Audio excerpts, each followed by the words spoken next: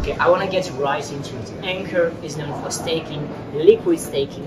What is this black magic sorcery liquid staking? How does it work? Yeah, so liquid staking was originally created in December 2020 for ETH liquid staking, and at the time it was really created for providing liquidity for staked ETH, which are unstakeable and not redeemable. So since I joined Ankr, which was about 6 months later, the strategy has been to shift into other chains, and where staking is actually possible to unstake. What it means for liquid staking is that it creates like a liquid asset that represents your staked BNB, Matic, Phantom, Avalanche in the case of Ankr on top of ETH, but you can redeem it. So that's obviously very important for DeFi composability, right? Because you will probably not consider, let's say, Ankr BNB, which is the liquid staking version of BNB, as an alternative to BNB if it's not liquid enough, right? I think the redeemability aspect between ETH and we will talk later about the Shanghai upgrade and what it means for liquid staking is very important for the capital efficiency of liquid staking. Awesome, sounds pretty cool.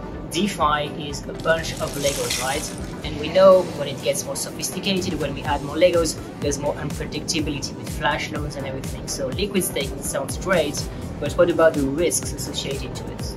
So there is obviously the risk of smart contracts with liquid staking, but I think if some of you are familiar with traditional finance, usually like diversification means like risk reduction, right?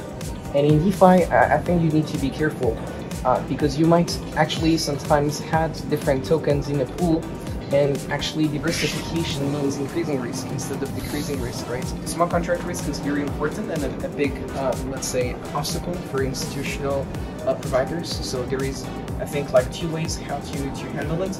Either institutional investors are concerned about, let's say, the KYC compliance side of it, or they're concerned more about the management of the keys of the smart contract and the custodial aspect of it.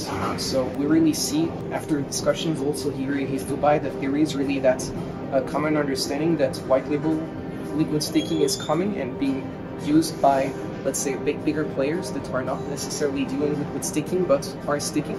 If you build too much on top of each other, really there is then exponential kind of risk effects. How do you think liquid staking compares to traditional staking? Will it gain market shares in a way? And as well, for example, from the project side, traditional staking allows you to have narratives with, oh, there's 60% of the supply staked, which you don't really have on liquid staking, right? Because you're reading it.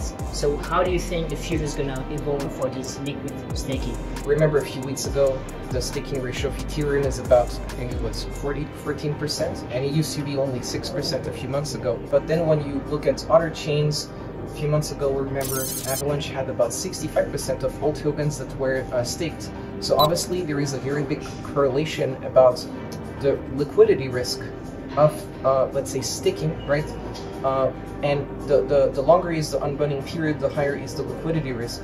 So when you have, let's say, trustable liquid staking providers, it reduces the liquidity. Then what about the impact on the APY and the staking ratio? So if there is, let's say, less liquidity risk, the APY requirement for you to basically stake is going to be lower because you have less risk. That aspect is really important. So I think liquid staking actually helps that narrative that, like, let's say, layer 1 chain wants to have as much as assets possible staked to increase the staking ratio. And I think a good example you can track is Polygon. They used to have 27% staking ratio. I think now they're about 39% a few weeks ago. That was because of the impact of liquid staking coming into the Polygon ecosystem.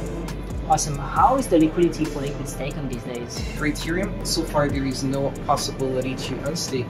So your only option to get liquidity is the secondary market liquidity. Liquidity pools are big enough, right? And it has a lot of implications, such as using, let's say, STEs from Lido or Rocket Pool on a lending platform such as Aave. You need to have price oracles. For that, you need to have a liquid secondary market, which requires a higher trading volume. For example, on, let's say, Ankr side, it's a bit different because it's unstakeable every 7 days. So you don't necessarily need to have, let's say, 70% of all the BNB liquid staking supply on the DEX liquidity pools because it's redeemable. So whenever there is a discount on the secondary market, you can basically just buy it and stake, and you have some trading opportunities, so and market makers. So that process is much more efficient. There is a lot of dependency on DEX liquidity pools for East liquid staking until the Shanghai upgrade at least. And after the Shanghai upgrade, or for other liquid staking solutions outside Ethereum, because liquid staking is elastic in its supply, there is much less dependency on DEX liquidity. Awesome. Where can people go if they're interested in liquid staking? Sure. So, I mean, on Ankr side, there is a Twitter channel specifically for liquid staking. So it's Ankr staking.